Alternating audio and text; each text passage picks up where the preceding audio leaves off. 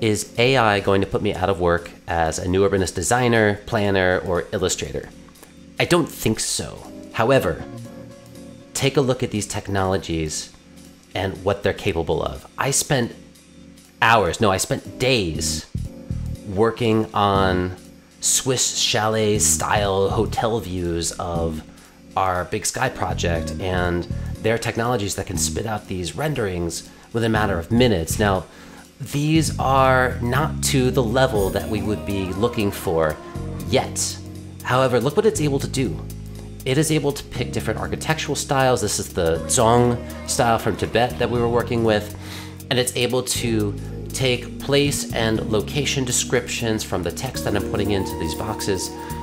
This is a walkable market street in Saudi Arabia that I had to generate. This technology is called DALL-E 2. This is the second version of DALL-E.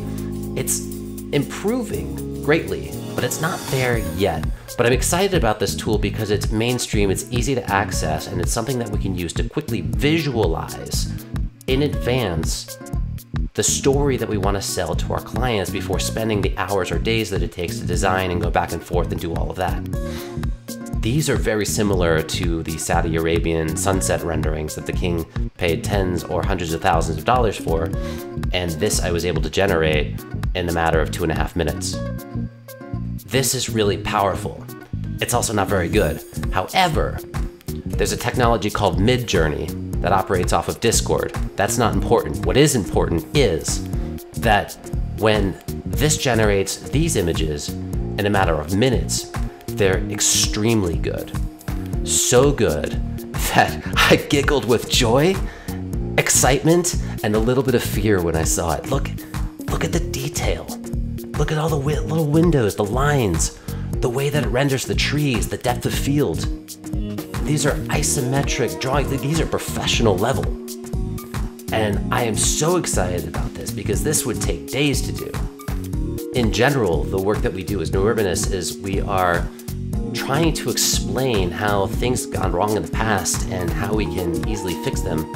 Take a look at this dying suburban shopping mall that Midjourney generated in less than a minute.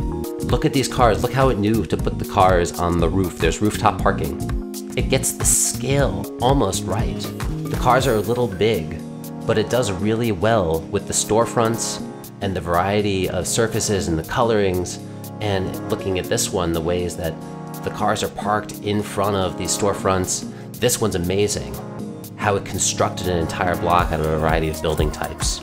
And it even went so far as to push and pull the frontages inward and outward, and there's a little alley, and the way that they delineated the interior of the block. This machine is really smart. So did we know if putting a Tibetan Zong style mansion on a mountaintop as a ski resort was a good idea? I don't know. Did we have to spend days trying to figure out how to do it? Probably not, because this one did it in 60 seconds. Look at the roof lines, look at the architectural detail, take a look at the trees, the way the snow falls on the trees, look at the little people in the foreground, how exciting is that? And the ways that the backgrounds fade out, the ways that the water blends. I'm gonna stop for a moment so you can take this in. Look at this. The ways that the trees fade in the background, this is professional level. Now this is the 5th version of this technology. This is called Midjourney.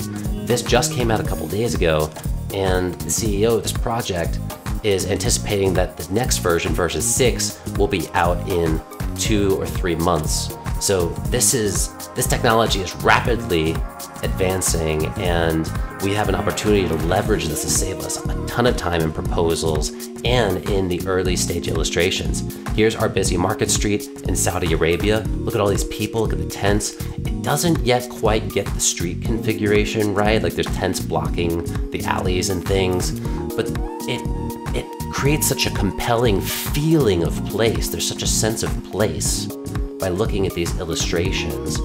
And to wrap this up, we'll do just one more. This is my favorite, the 3D rendering of the busy street in Saudi Arabia. However, this time, the machine actually makes it a pedestrian-friendly market street. Look at these people. Look at the tents, look at the architecture, how crisp that is.